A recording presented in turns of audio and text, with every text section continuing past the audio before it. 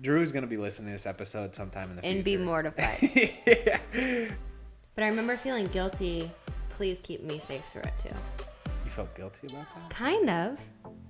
I felt like my purpose was to bring our child into the world. I feel like all women go into pregnancy and delivery with this plan, this like dreamlike plan of how they want it to go. All modesty goes out the window very, very fast. I felt like as a mom, my first like mom moment, I had already failed. The only way I can describe it is, you know what it feels like and sounds like to use kitchen shears and to cut through a chicken breast. It sounds like how a superhero is born, like the start How of a a Marvel movie starts.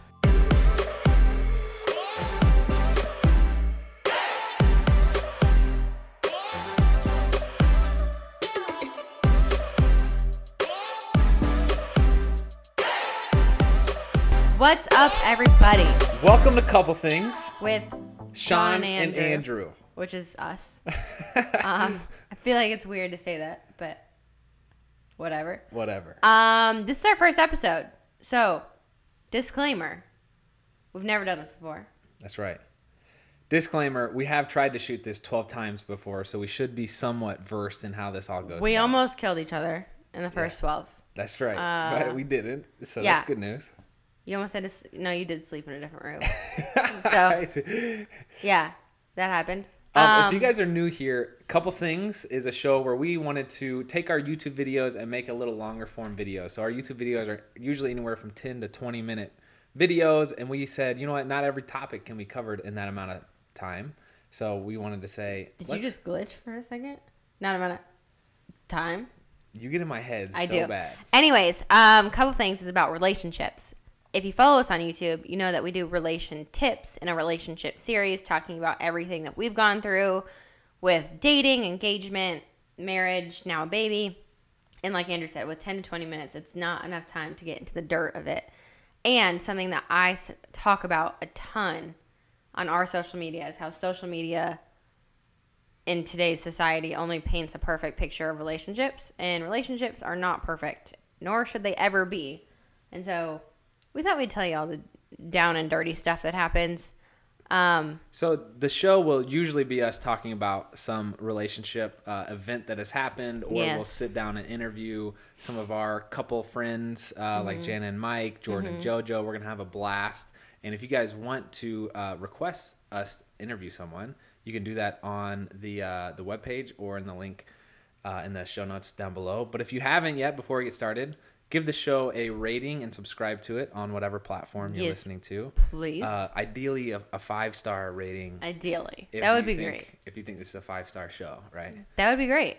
So today is a special episode, and we promised you guys that we were going to be telling the birth story from start to finish. And so it's going to be a little bit of a unique episode, but I'm excited. Are you? Yeah, I mean, nothing like talking about birthing a child. Yours was a eventful story too. Yes. So I'll give you a brief summary of what happened, and then we can go back and talk about like the highlights and what we kind of went through. So baby girl her original due date was October 29th. We didn't know the gender. They ended up moving the due date up because they said based on the first ultrasound that she was actually farther along than we thought. So her new due date was October 23rd. I come around to 40 weeks, October 23rd. I'm not progressing at all, not dilating. Baby girl isn't moving. I mean, she's moving, but she's not like moving down. She's not trying to escape yet. So we go into the doctor for our last visit. Doc is like, okay, let's start scheduling this thing because baby girl's not doing it on her own. So we schedule an induction for October 29th, the original due date. So she would be 41 weeks, and our doctor said she doesn't like to have anyone go over 41 weeks just because it's her personal preference and as a doctor and her professional opinion. We respected that. We scheduled the birth of our child for October 29th. We went in the night of the 28th to get induced, which is quite the experience because your body's not really doing it naturally, so... the docs kind of force your body to do it. We went through every measure possible. We went through pills inserted in places that I didn't know pills go. What? I had pills taken the way that you would think pills should be taken. I had contraptions. Up the old poop chute. That's not how I feel like they should be taken. I'm kidding. Like they should be taken orally. Okay, right. But I had that pretty much. Right. I had them up the... Right. You're giving a great synopsis. Can we break it down and kind of give the color commentary on it all? As soon as I we gotta go back and we'll do the highlights. So, sure. The biggest highlight so far up to this point is, yes, I had pills stuck up the Susie. I had them taken orally. I've never heard you say that. I heard someone say that they taught their kid that a girl's parts are the Susie and the boy's parts are the pepper. So it's Susie and pepper. Okay. Are you done with your synopsis? I mean, we're just getting started. I know. So let's take it back to the beginning and talk about why the due date debacle happened. I gotta finish the synopsis. And then I'll go back. Okay. So I had the pills. That wasn't working. I had contraptions put up the Susie. They didn't work. I got 15 hours into labor, having contractions every other minute. Super, super painful. I was trying to be stubborn and do it naturally with no meds, which sucked. I then caved at hour 17 and got an epidural. We went on Pitocin. Pitocin didn't work. Started affecting baby girl's heart. Scheduled the C-section, and it was 10 minutes later at hour 22, baby girl was here. Now let's go back and tell them some of those highlights. Okay, so the whole due date confusion happened because apparently there's two different ways they come up with the due date, correct? Yes. One is conception date, and then the other is the date of your last period. Right. So, based off the date of the last period, Drew's due date was October 30th, correct? 29th. But yes, however, I was very irregular, and so that made it kind of confusing for the docs to give us a due date. But the other way, we thought we knew our conception date. Which is a fantastic story in and of itself. Yeah. So, just to give you background, Shawn has bougie tastes in hotels. When we travel, she kind of likes to find the more boutique, higher end. Hey, let's have this as an experience instead of just a place to sleep. But on this particular trip, we were traveling. Bougie. I just don't like bugs in my bed. Okay? No, I'm with you on that. I have had bed bugs before from a hotel, and I was scarred. So, judge me. Really? That's freaking terrible. That's my nightmare. I just broke out a cold sweat thinking about that. It was awful. That's my nightmare. We would burn the whole house I actually went into the bathroom because I Googled how to know if you have bed bugs. And it said, go into a bathroom, turn off the lights, and turn a light on. I'm out. Saw them on me. That's terrifying. Burn it down. Burn it down. The whole thing. So anyway, we were traveling during Super Bowl weekend, and we had to go down to Miami, and we had an early flight, and based off of the itinerary of the whole thing, we were like, it's going to be easiest to just stay in the airport hotel at the Miami airport. It's hard to explain, but we were literally flying to Miami, staying there, and flying back. We had an ad that we had to shoot for an airline. Right. Yeah, so we were literally staying in Miami for 8 hours. 6 to 8 hours. Yeah. So the airport hotel at Miami is not up to par. It is not the Ritz-Carlton. We're talking 6 foot ceiling. There was not a window in the hotel room, which I don't know how that's legal. The door was. I think there actually. It kind of felt like the cardboard material. I think there actually was a window, if you remember, but it was 1 foot by 1 foot. It had bars on it, and it was frosted glass over. Hidden behind the AC unit or whatever. Yeah. But the wallpaper was falling off. And there were bugs. The flooring was getting pulled up, and the sheets were that kind of plastic material. And you guys are thinking to yourselves, why would they be telling us this story? Well, all of those factors did not prevent us from having naked time nonetheless. So. And I literally remember laughing and joking with Andrew after naked time was over. And I was like, I pray to God that we didn't just conceive our first child in this place. But sure enough, 9 months later, along comes Drew. So I guess that makes her a Super Bowl baby. It does. And just like she was kind of born in a motel or conceived in a motel, which is fantastic. Which is great. Humble beginnings. Drew's going to be listening to this episode sometime in the future. And be mortified. Yeah. Mortified. So that's when we thought Drew was conceived. But that didn't match up with the period tracking. Yeah. So whatever. It's all a guesstimation. But and like half the doctors had, oh, you're due on October 23rd because of measurements or whatever, and half of them had October 29th. So the whole time we were like, we don't know when the actual due date is. And then it got confusing if you remember, because during the ultrasounds, the ultrasound techs had a different date than the doctor. It was really so confusing. So then her measurements weren't lining up, and they're like, oh, she's only measuring at 26 weeks, but she should be at 27. So she's only in the 10th percentile. We're like, what? She is at 27 weeks. Yeah, it was just confusing. Whatever. So needless to say, when you get into those final weeks of pregnancy, when you're every single hour is like a ticking time bomb of just like, can we get there? An extra week was brutal. Based off of your experience and what the doctor said, pregnancy was pretty fun for you until week 36, and then it just turns. I truly believe every single pregnancy is different. Every mindset is different. Sure. Every body is different. Every baby is different. So I really don't think you could ever compare pregnancies. My pregnancy was really easy. I mean, I don't really have anything to complain about. No morning sickness. I got a little nauseous. Yeah. I had headaches. I really didn't get swollen too bad. I worked out through the whole thing. But when I hit 30, I would say 37, 38, I was done. My joints hurt. My back hurt. I couldn't sleep. I couldn't eat because my stomach was squished into a raisin. My brain was hungry, but my body wouldn't let me eat. Cuddling I couldn't becomes poop. a thing of the past. You couldn't? I didn't know that. Wow, this is news to me. Because your bowels and intestines are smushed. It's like, yeah. It's like stepping on a hose and turning on the water. There was no naked time. There was not. Right. No, that sounded awful. And there were a lot of other factors too, like you broke your toe. So we were pretty active through your whole pregnancy. We were doing daily walks, doing workouts. If you guys don't know that story, 39 weeks pregnant. Yeah, 39 weeks. Yeah. Random weird incident.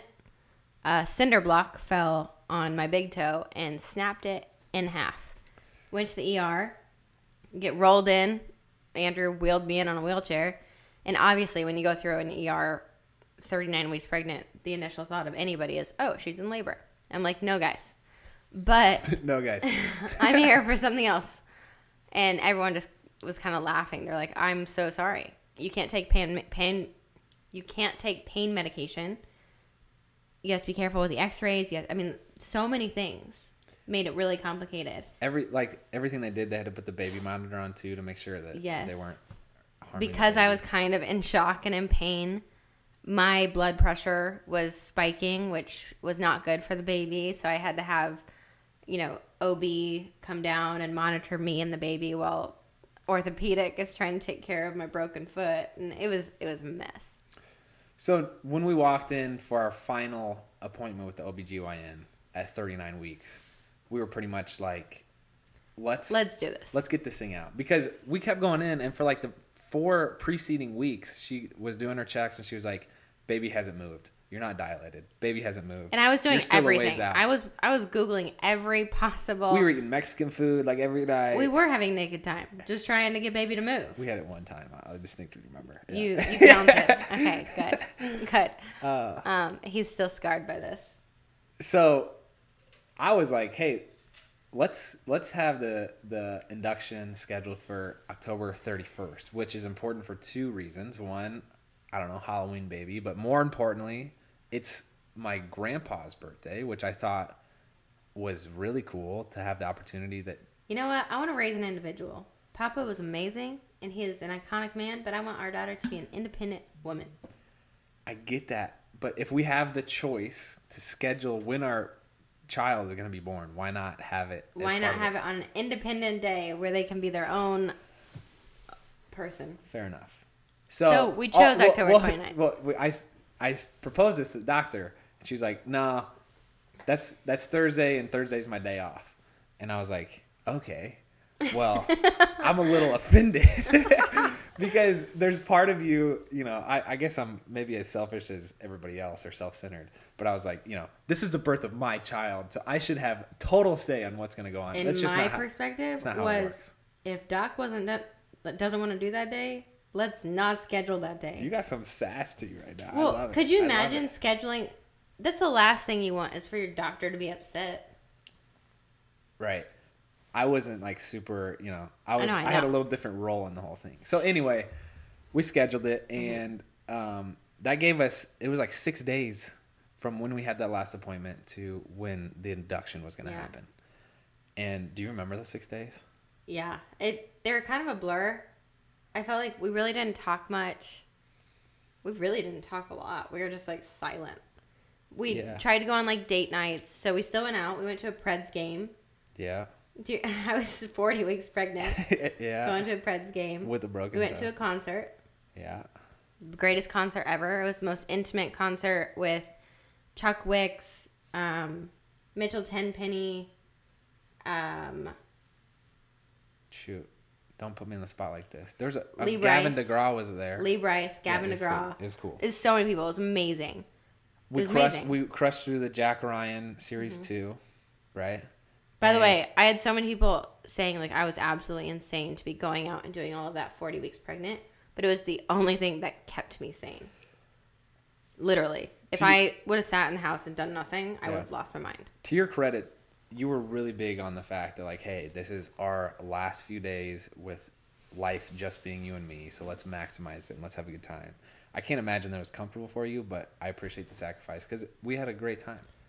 It wasn't, but it also was better than sitting at home. I mean, because your body is so achy and you really just can't get comfortable, doing anything and everything you can to just distract yourself from that helps. And you're so consumed by the thought of like, my life is about to change forever. I didn't want to just sit at home and think about that because I'm now thinking about that for the rest of my life. We bottled some East Fam honey, the Madison's Reserve. We did. Which was fun. And we did, the one day that we did kind of sit around and do nothing was the day of, where we woke up, we did a workout. Sean's doing thrusters the day we go into the hospital to have the child. Do you remember that? Yeah. With a broken toe. You're a freak.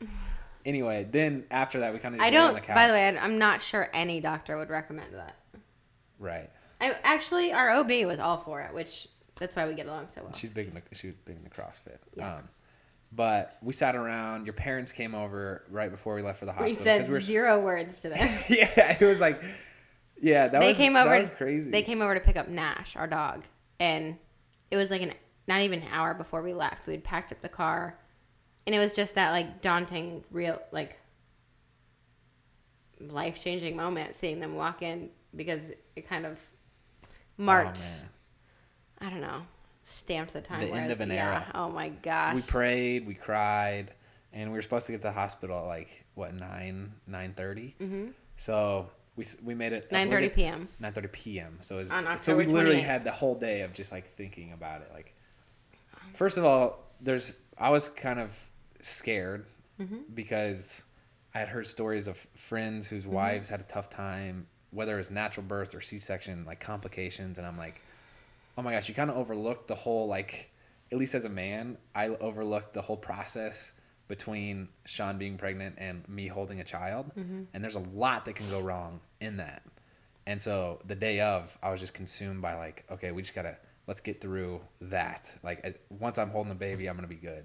And then it's also like this, like you were saying, like, okay, you're prepping for the biggest event in your life. I remember it being kind of a confusing time for me. I mean, leading up to the delivery and during the delivery, because I'm a believer, so we pray a lot. And I remember being so confused about my prayers because I didn't want to be selfish at all, which I think is something moms probably deal with a lot, is trying to balance that. But I remember going into it praying for nothing but like a safe delivery for our baby.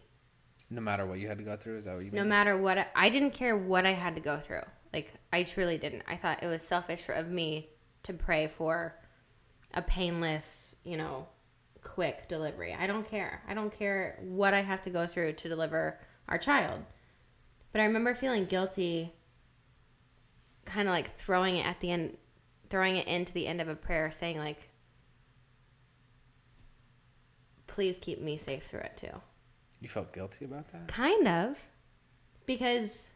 that makes me sad. Well, and I don't mean it to be like a depressing thing, but it was just this weird feeling of...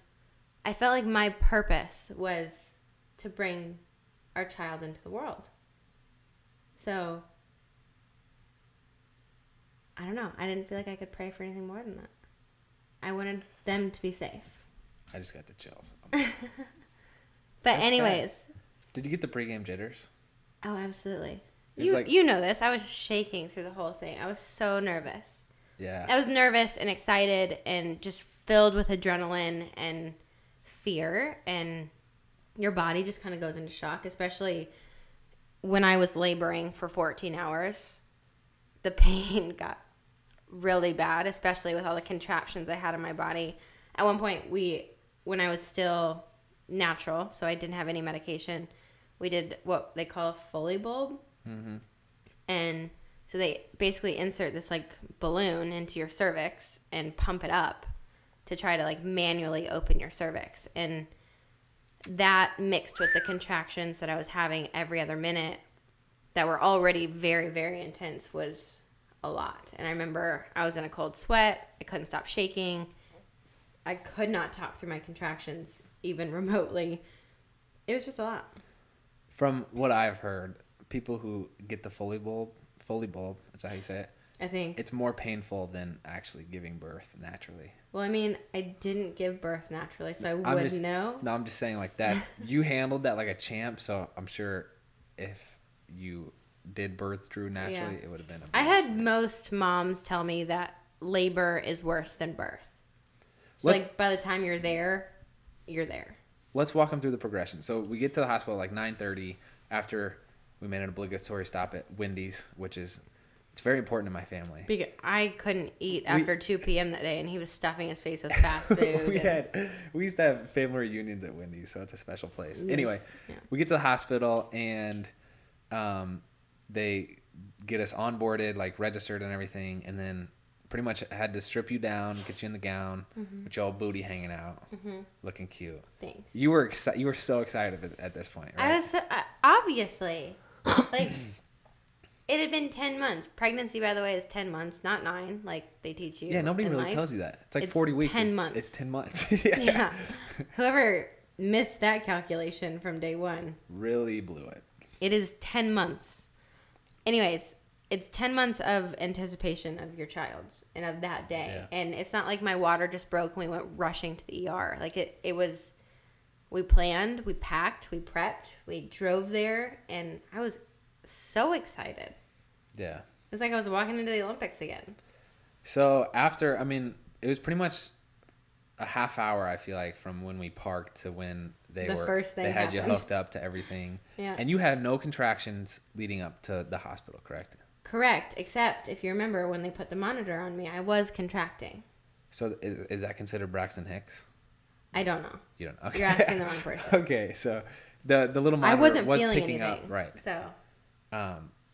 So they started giving you Cytotec, correct? Mm-hmm. Which is what? It's something I think that helps soften your cervix. To help you dilate, essentially. Dilate and encourage labor. Okay. They give you a dose of that every 4 hours. Is that correct? It's kind of a blur, but it's... You were being kept up because the doctors would visit you, the nurses would visit you every half hour. Mm-hmm. We were sitting there jamming to 10,000 Hours by Dan and Shay. On repeat. Literally on repeat. Hours. The freaking greatest song ever. Yeah, but they kept checking me with Cytotec. We went through 4 doses of it, and it was working, but really, really slowly. After the fourth dose, that's when Doc said, let's try the Foley bulb, but warned me it does hurt. Which was like 12 hours into us being in the hospital. We did the Foley bulb. I was still walking around. And we also started Pitocin then, which started intensifying the contractions immensely. We went through 2 rounds of Pitocin, and things were progressing, but very, very, very slowly. I was dilating, but baby girl wasn't dropping at all. So she wasn't getting any closer to coming out. And you were dilating slowly, too. Yeah, but I was contracting a lot. So can you just describe as best you can what a contraction feels like? I tried to explain it to Andrew. So for a woman, it's like the worst period pain or period cramps you ever had in your entire life, times a million. Times 1 million. But I've also heard, again, every delivery is different. Every labor is different. For me, it was intense because of the Foley bulb, because I didn't labor naturally, because of the Pitocin and everything. So things were very intense for me. But I tried to explain it to Andrew. I'm like, if you remember the sickest you've ever been, like with diarrhea. Okay. Okay, that sounds terrible. But you know how your like stomach turns into knots and it's like cold sweat. If you don't get to a bathroom, something bad's gonna happen. Yeah. I want you to pause that moment. You can't go to the bathroom. That's terrible. You have to hold it, and then times that by maybe 100. Do you think it's worse than the contraction simulator? Absolutely. We're gonna have to get you. No, we're not, because I went through it. I imagine contractions. It's like your muscle just flexing really hard, but it's not like that. It's like you're gonna poo your pants. I thought it was going to be like that. I mean, you really can't prepare for it. It's not like that. It's not like an electrical shock to your muscles. It's like your intestines and your insides tying into a knot. That sounds miserable. Yeah. So we go through that. Yeah. No, not we. You. Thank you. I get 17 hours in on a few rounds of Pitocin. They kept upping the dosage. We weren't progressing fast enough. And I was hurting. So I was like, epidural time. I'm checking out. Which was really hard for me. Because I feel like all women go into pregnancy and delivery with this plan. This like dreamlike plan of how they want it to go. Which is a joke because you always learn that nothing goes to plan. But I've explained it to you and we've had conversations that I think it's so important. And I feel like women hang on to that plan so tightly because it's your first moment where you truly feel like a mom. It's like your first decision. How do I want to bring my child into the world? And for me, I had my plan. I wanted to do it naturally for whatever reason. I wanted to birth her naturally. I didn't want a C-section. Like in an ideal world, that's what I wanted. And when that had to change, I felt like as a mom, my first like mom moment, I had already failed, which brought on guilt. I very quickly like forgot about it because the epidural felt so good. But it was a rough moment. I felt guilty. I felt weak. If I could pause and give you kudos for a second, I feel like so many people, I've said this multiple times, that depending on who you ask, everything is okay and nothing is okay when it comes to pregnancy and raising a child. And like whether it was us going in to get induced at 40 weeks as opposed to waiting as long as we could, or us getting induced period, or you getting an epidural, or us getting a C-section, there's literally 100 different decisions that need to be made that people are super passionate about. And while you did have a plan, you were super humble about it and trusted the doctors. You trusted me and us having conversations about, hey, they say this could affect the baby. Is it worth it? Yada, yada. And so I just feel like you navigated it really well and you didn't beat yourself up about any of the decisions that so many people put some maybe unwarranted importance on, you know? Yeah. So, I would also say, though, I think that's just something that we needed and we kind of ran with. I've said this before. I think every parent parents differently, and every parent should respect other parents' way of parenting. It's a lot of parent, the word parent. But for us, we aren't doctors. We don't know this. We haven't done it before. And so for us, it was, we found an OB that we trusted and we liked and that held our hand through it and walked us through it. And so we trusted her opinions and we just kind of chose to. She respected our opinions. She respected if we had questions, if we wanted to push back. But at the end of the day, we kind of had chosen our path of what comforted us in bringing our child into the world. And I feel like every single mom out there and dad does that in their own way. And you just respect it. There's so many like contextual things that affect the decision-making process, like religion or everything. Yeah. Like the community you're in that say, hey, you can't do this when it comes, don't let your baby get this medicine once they're born. And it's like, make informed decisions, but it's probably going to be okay. Like all the decisions that are presented to you by these different people, it's probably like, there's not a absolute wrong one, you know? You have to be careful in saying that because that's under an umbrella of very, very controversial topics where people truly believe in right and wrong. We do too. That's what I'm saying. No, I know. I understand what you're saying, but I'm saying I respect all the decisions. I dislike how some people are made to feel like they failed, like you were. Yeah. I don't think that's right. I agree. So make really informed decisions, be thoughtful about it, but don't beat yourself up about it. I agree. That's all I have to say. So moving through the progression. So the Pitocin was an interesting balance because they couldn't give you too much because it affects the baby. And so but they wanted to give enough to start progressing labor. And again, it was moving slowly, so they gave you the fully blown. They at early afternoon on the 29th, they broke your water. They broke my water, which was a crazy feeling. She did it so casually, the doctor. She was like, all right, we're just going to pop. Oh, there goes your water. And then do you remember the freaking mucus plug? I can't see. You didn't see the mucus plug? You're lucky. It was gross. Well, I was like, what just happened? Welcome to the life of a girl. What just happened? Welcome to the life of a girl. I'm sorry you're scarred by that moment. So yes, they break my water. They keep upping Pitocin, but they keep having to bring it back down because her heart rate was being affected. How many hours are we in now? Like 20? I've gotten the epidural. I have a catheter. You had so many things. I had so many tubes. Like literally, you had 2 IVs.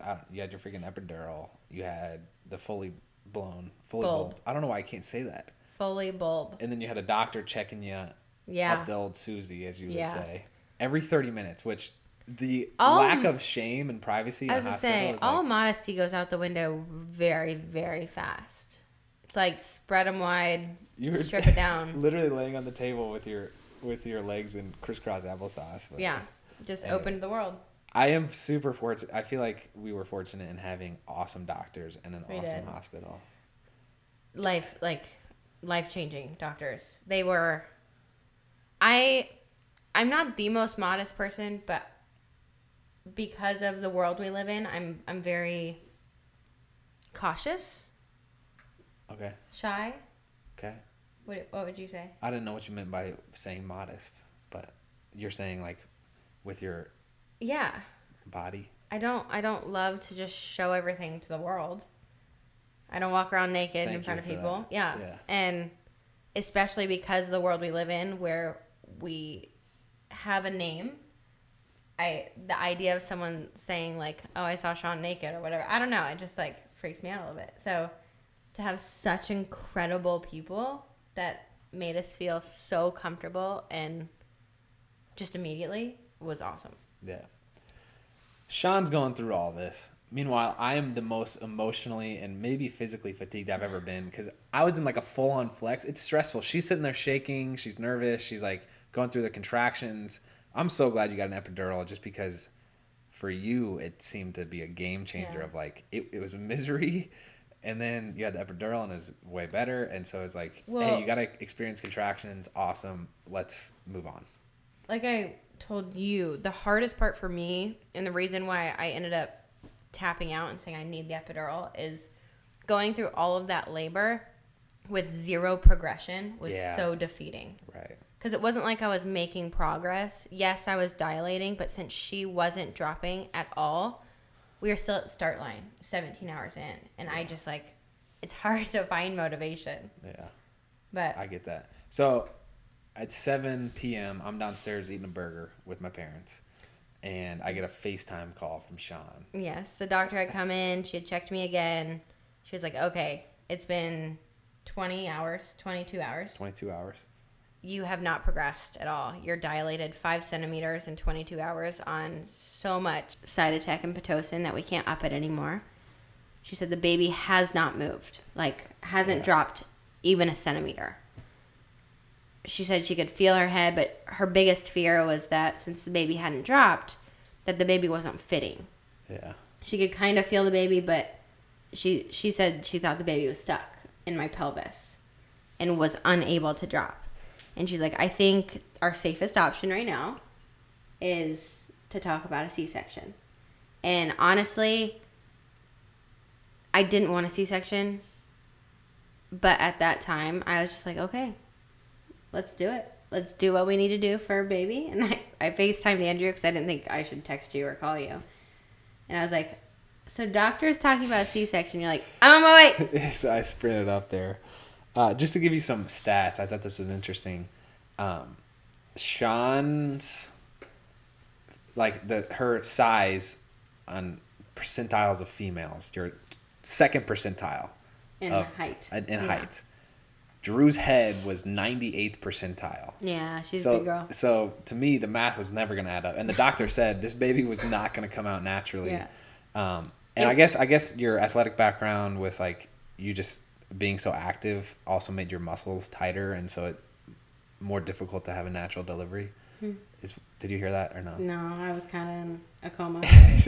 Anyway, so we get the call, run upstairs, and everything happened rather quickly. By the time Andrew got up to the room, you had your hairnet on. We had Drew in 10 minutes.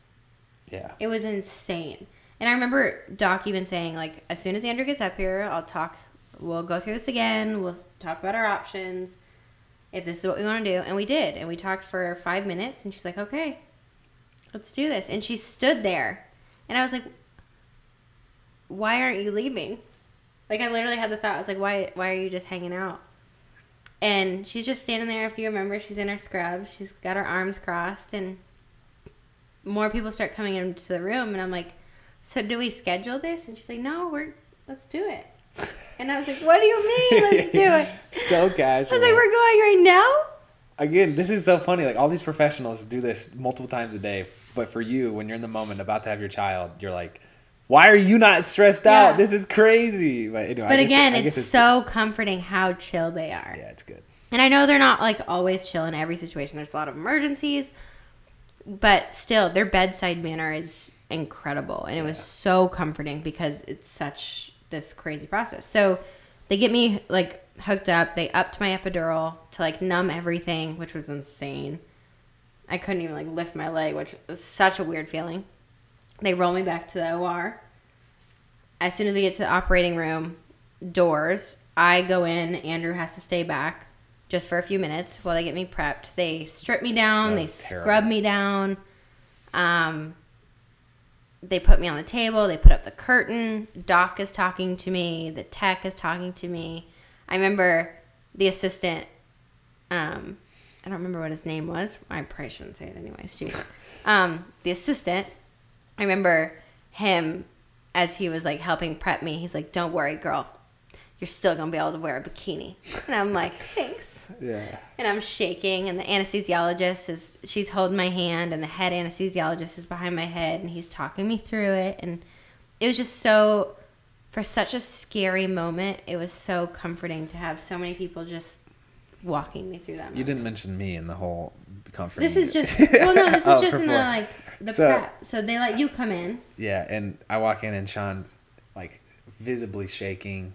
She's crying, and that was a special moment for me, just to sit there and hold your hand and to watch you go through all this suffering, the contractions, all these decisions. It's like there's so much that's taxing you during that process. And to see you do it so willingly and strongly and bravely was like, just made me proud as your husband, which was cool. And then for us to share that moment of like, we're about to have this child, we're about to meet this child any second, and we're sitting there both crying, both like, you were shaking more than I was, but it was like this wild emotional ride. I want you to describe the feeling of when they actually cut you open. First, it is such a crazy moment. I remember when you walked in. I don't know. I've had knee surgeries, 4 of them. I've been on the operating table many times, but that one, it's such this unique feeling as a woman getting ready to give birth, because it is so sacrificial. I mean, you're not there for you. You're not there for any benefit to you. You're there to give life to someone else. And it was such this vulnerable feeling of, again, that's where like the prayers came in. I was just like, please protect our baby. And please let me be around. Not to be like depressing. Okay, so in the middle of surgery, so you can't feel pain, but you can feel everything going on with the epidural. So I didn't have a spinal block. I just had the epidural. You mean like pressure and people like kind of touching you? Yeah, so you can feel them touching you and pressure, but you can't feel like pain.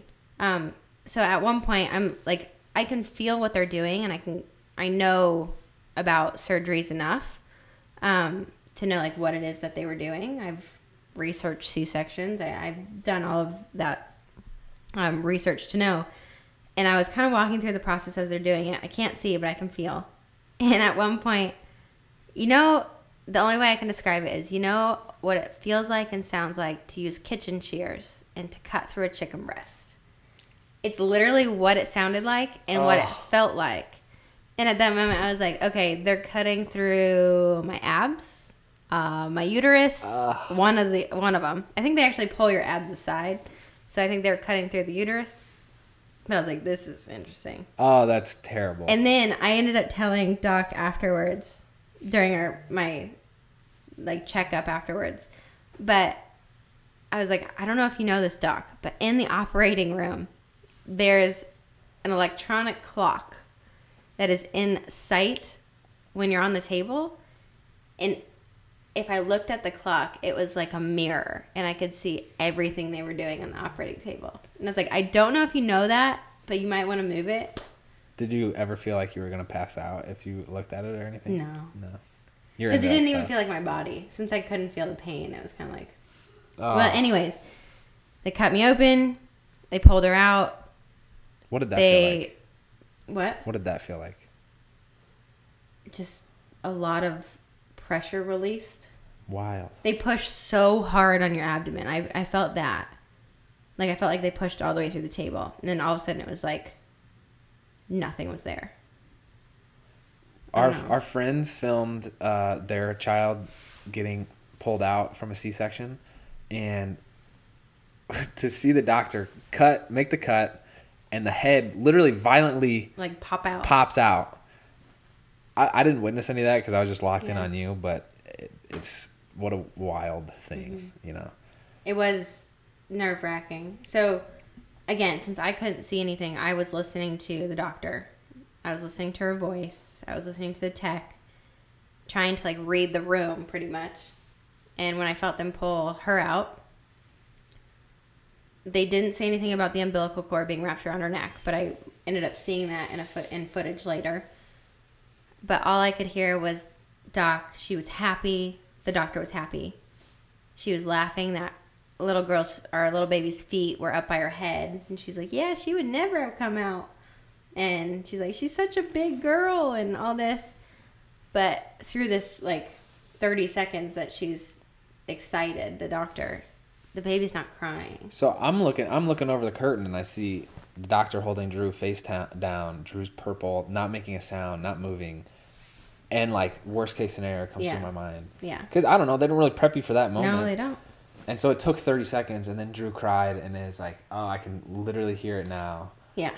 And then I started hyperventilating, crying. I was trying to think about what it was I was feeling. I was thinking about this today. I don't know how to describe that moment because it's relief. It's happiness. It's fear. Like, I'm scared because baby's here and now life has changed. Mm-hmm. I'm happy because baby's here and she's crying and everything's good. It's like you crossed the finish line of the longest marathon of your life because you've been pregnant for so long and gone through everything, and it's like, ugh. It is just... And then you realize it's just the starting line. But I truly remember not being able to breathe. I was crying so hard. I was crying and laughing simultaneously, which I'd never experienced that before. But that's when it happened. 7:49 p.m., October 29th. Baby Drew came out 8.5 pounds. 8 pounds, 8 ounces, 20.5 inches. That's right. I want to talk about the cord blood registry. So one thing we did was a cord blood registry where they can take the baby's umbilical cord and some of the blood. They send it off to be stored for when Drew or the child grows up. They can use the stem cells to treat up to like 80 different ailments. And so as part of that, they do a lot of these tests. Mm-hmm. And even when Doc pulled baby out, she said... Well, to give background. Sure. We had a 2-vessel cord baby. Right. Which was terrifying when we got, quote unquote, diagnosed. Because you do this ultrasound, you come back to the doctor's office, the doctor's like, well, things look okay, but there's only 2 vessels in the cord instead of 3. It can be risky for the baby. She might not get enough oxygen, nutrients. They tell you all the things that could go wrong now with this instead of like, hey, here are like the optimistic numbers. They're like, hey, this could be an indicator for Down syndrome, and this could be they could have kidney problems, and like this list of things. So when she was here and like we had made it to that finish line, it was like, okay, we overcame this hurdle of the 2-vessel cord. So when the doc pulled her out, typically a 2-vessel cord would be frail and kind of wimpy compared to like a 3-vessel cord, but the doctor was describing it to us, and she was like, that 2-vessel cord had more blood in it than a 3-vessel cord, like most other 3-vessel cords that I've seen, and it looked very robust and not the frail that we had kind of expected. So they packaged it up pretty much and sent it off to the lab, right, to be stored. And we get a call from the lab, and they say, hey, typically when we do these samples, we're looking for like on the good end of things 1 million stem cell samples. For Drew's, we've never seen anything like this. She had 1.5 billion stem cells. And so I'm not 100% sure if it's stem cells. So let's just put that disclaimer in there. I don't know if it's stem cells. It's some sort of cell. Keep going. Sample cells. Just protecting us. Thank you. There you go. So again, we don't really know what that means, but it's kind of like what one of our friends said. It's like, it sounds like how a superhero is born, like the start of a Marvel movie starts. But anyway. They ended up testing her sample multiple times because they kept thinking they were making a mistake, but they said, yeah, we've never seen it before. She had 1.5 billion healthy cells that we could store for her instead of 1 million, which is what we look for. And it was just like this proud moment because it was kind of a scary pregnancy because we didn't know how a 2-vessel cord was going to turn out for her. And it was inspiring to me. Yeah. For her to... She's a fighter. Yeah, to have this hurdle and she just crushed it was so inspiring. So I also want to say I think it was cool. I've described this to you before. The moment that they handed Drew over to us in the operating room and I got to do the skin on skin and actually see her and hold her. It's this instant change in life, and it's not something you can really describe. I'll try, but people always tell you that babies are life-changing and babies, put everything into perspective. And it's like, okay, well, how does that happen? Just over time? But literally in an instant, the second I held her, I just kind of knew nothing in the world would ever matter again. I mean, I don't care about work. I don't care about I don't want to say myself, but everything selfish goes away. And it's like my life is now for you. And it was the most peaceful moment ever, just having the 3 of us there. I feel like there's like 9 months of anticipation and anxiety and just a lot of questions. Like, are we going to have a healthy baby? You know, we didn't know the gender, so that was exciting. And so once we held Drew in our arms and like everything was great, the 3 days after was so heavenly, just because there was nothing else, as you're saying, going through our mind. It was just us cuddling with Drew, talking about Drew, and it was awesome. But what a time. I was to say, I feel like there's so much more. We could talk about the time, the 4 days we were at the hospital, and just me being overwhelmed, and the emotional side, and the hormonal side, and the not knowing how to change a freaking diaper. I'd never changed a diaper in my life. And just this overwhelming fear of being a parent. But it is and truly is, or it was and truly is, the greatest thing we've ever done together in our life. It's pretty cool. It's pretty special. And I do want to say something that we're working on. It hasn't been easy so far, but something that we promised each other, Andrew and I, at the hospital. I said this to you before we even had her. I said, you will forever be my number one. And I mean that. But Drew will always be our number one. And I think the reason why I said that to you is I think the only way to raise our child in a healthy way is for us to be each other's priority. The better our relationship is, the better parents we can be. And it has not been easy. We've learned the past 6 weeks. We've learned a lot. But so we can maybe do another episode. This is kind of a unique episode about the birthing story, start to finish. If you guys want to hear about all the wonderful things we've learned since we've had Drew, all the wonderful fights, all the breakdowns we've had, we can maybe make that happen. But thank you guys for the patience on this episode. We launched that trailer and people went crazy over it. Yes. And so we were advised not to launch another episode until the new year for a bunch of different reasons. But we were like, we promised our audience this. So sorry it came later. And we were also trying to get back on 2 feet with a newborn. Yeah, we really have no idea what we're doing. But No. Anyway, hope you guys like this show. Yes. I had fun doing this with Me you. too. This was better than the other 12 times we tried to do it. Yeah, okay. This is better. This has been the best one so far. If you guys haven't, subscribe to the show on whatever platform you're listening to, whether it's YouTube, Spotify, Please give us a iTunes. rating. That's right. And a review. I don't know how that works. You don't? No. Well, maybe you should rate the show yourself. Okay, I'll try. Do that. But thank you so much for listening. Hope you guys like this longer form conversation. I think we definitely disclosed some details we hadn't talked about before. But that's all we had for you. We'll see you next time, guys. Peace, fam. Out.